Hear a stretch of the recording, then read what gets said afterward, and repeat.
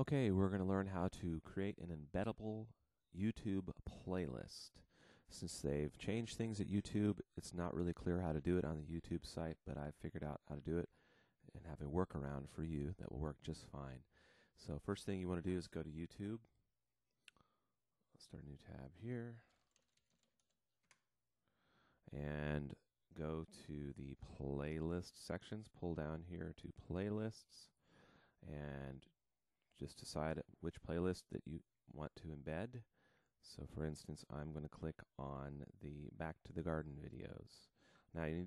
Now the next thing you need to do is find the playlist ID. And the way you do that is by clicking on Play All. If you look down here, right here on the left-hand side or at the bottom, you'll see the URL. So you want to actually right-click on that, copy the address, put it up here in the URL window. The playlist idea is going to be the number directly following P equals. That's playlist equals.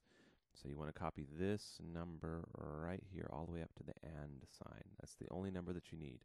So let's go Control X to cut that.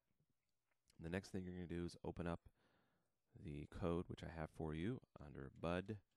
So this is where we're going to get the embeddable code for your embeddable player. budurl.com slash YouTube. Sorry, start that again. budurl.com/embed video. budurl.com/embed video. Okay, now let's copy. Okay, if you look, this will give you the directions right here, numbers 1 through 4. At the bottom is the playlist code, and the parts in red you need to replace with the playlist number that you just selected. So I'm going to go over here. I'm going to do this in Notepad. So I'm going to open up Notepad, or any kind of Notepad will work. If you want to go to your left-hand corner and pick out Notepad here, let's just do that. Okay, I'm going to put in the number. I just pasted it right there, and I'm going to go get the playlist code from the site that I just showed you. You copy this part right here only. So we right-click to copy that, and we go to our Notepad. We paste that. Now we're going to take the playlist ID and replace it here. Boom, like that, and like that. Now, there's a couple of parameters in here you might want to change. The width and height to your liking is right here. Always going to do that proportionally. And you have to change it here and here, 2 places.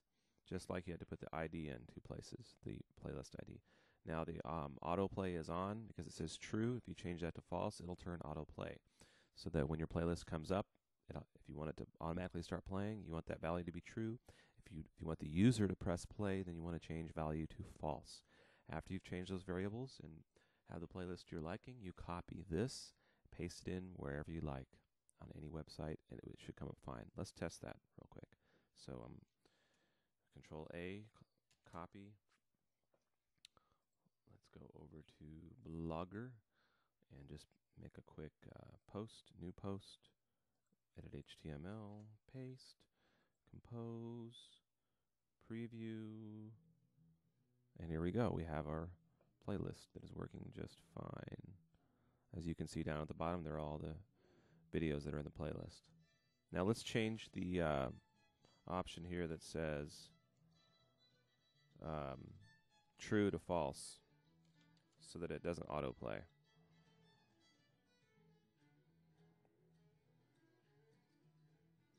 Okay. Let's get out of there. So we can stop it. New post. Edit HTML. Now let's change value to false. And autoplay over here. I have to do it. Whoops, that's all. That's full screen. Whoops. I changed the wrong one. Okay, parameter autoplay value false, and it should be twice. Autoplay 1. Let's change that to 0. Now you notice it's not starting. So there you go. That's what you would change. All right. Hope to see you at stringsattached.org for our music, or if you're looking for music for a wedding, musicforawedding.com.